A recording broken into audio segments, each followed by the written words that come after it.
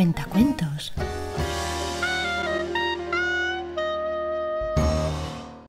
Carlota era una princesa rosa, con su vestido rosa y una habitación con una cama, con unas sábanas y una almohada rosas.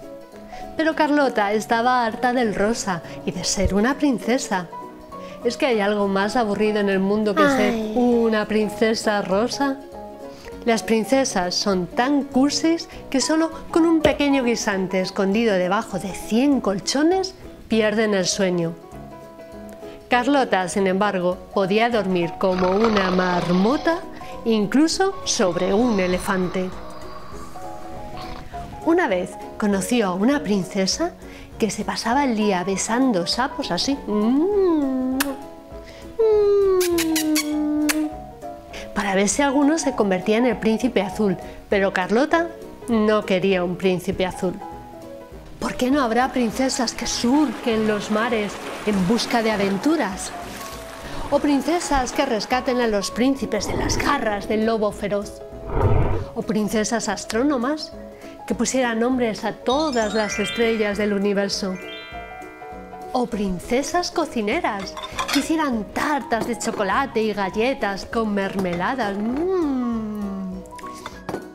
Carlota era una niña y soñaba con cazar dragones, buscar tesoros, amaestrar mariposas, desenredar enredos, fabricar aviones de papel, nadar a lomos de un delfín, perseguir palomas mensajeras y conocer los confines de la tierra, viajando en un gigantesco globo volador. Pero su madre era una reina rosa, con sus vestidos rosas, su armario lleno de ropa rosa y una habitación con una cama, con una almohada y unas sábanas rosas, como todas las reinas. Y su padre era el rey azul, con su traje azul, su trabajo azul y su vida azul, como todos los reyes. ¿Por qué estás tan seria, Carlota? Le preguntó su madre una mañana.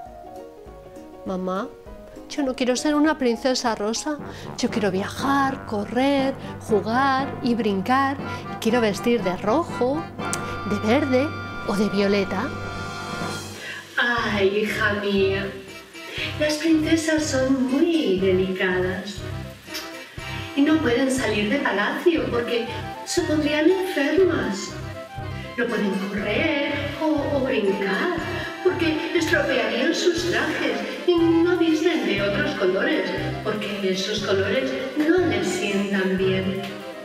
Las princesas son como las rosas, flores frágiles cuyos pétalos no resistirían ni un soplo de viento.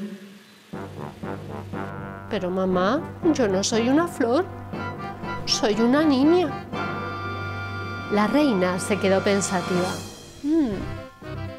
Y luego respondió: pues es verdad. Entonces decidieron ir a hablar con el rey. Papá, dijo Carlota, yo no quiero ser una princesa rosa. Yo quiero viajar, jugar, correr y brincar y quiero vestirme de rojo, de verde o de violeta. Hija mía, las princesas son como las rosas, flores frágiles cuyos pétalos no resistirían ni un soplo de viento. Pero papá, yo no soy una flor, soy una niña. El rey se quedó pensativo y luego respondió: pues es verdad. Entonces decidieron ir a hablar con el hada madrina. Hada, yo no quiero ser una princesa rosa. Yo quiero viajar, jugar, correr y brincar y quiero vestir de rojo, de verde o de violeta. Carlota, las princesas son como las rosas, flores frágiles cuyos pétalos no resistirían ni un soplo de viento. Pero hada, yo no soy una flor, soy una niña. El hada se quedó pensativa Y luego respondió: pues es verdad. Así que el rey llamó a todos los consejeros y Carlota les habló: consejeros reales, yo no quiero ser una princesa rosa. Yo quiero viajar, jugar, correr y brincar, y quiero vestirme de rojo, de verde o de violeta.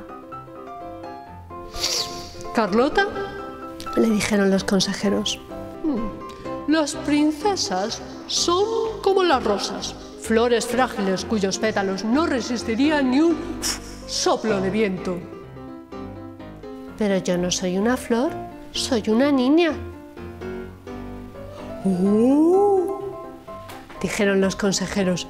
Pues es verdad. Entonces decidieron convocar en palacio a todos los reyes, reinas, príncipes azules, hadas, madrinas y consejeros del mundo, y a todas las princesas, que unidas dijeron: nosotras no queremos ser princesas, queremos viajar, jugar, correr y brincar, y vestir de verde, de rojo o de violeta. Y no somos flores. Y nadie supo qué responder, hasta que al fin habló la más anciana y sabia de todas las hadas madrinas allí reunidas. ¿Es verdad? Las princesas no son flores y a partir de ahora mismo podrán ser lo que quieran ser. Todos aplaudieron. ¡Bravo! ¡Muy bien! ¡Así se habla! ¡Sí, señor! Todos aplaudieron excepto un príncipe azul, que con el gesto muy serio preguntó: ¿y ahora qué? ¿Qué hacemos ahora los príncipes azules? La anciana se quedó pensativa. Antes de responder: vosotros podréis vestir de rosa. Así, una tras otra, las princesas dejaron de ser princesas y comenzaron a viajar, jugar, correr y brincar.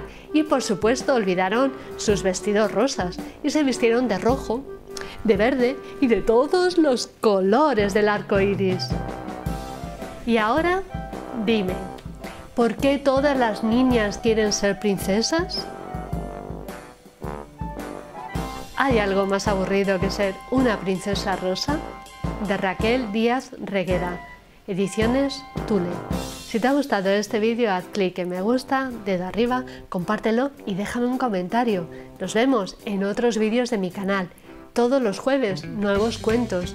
Suscríbete para no perderte ni uno. Nos vemos muy pronto. ¡Hasta luego!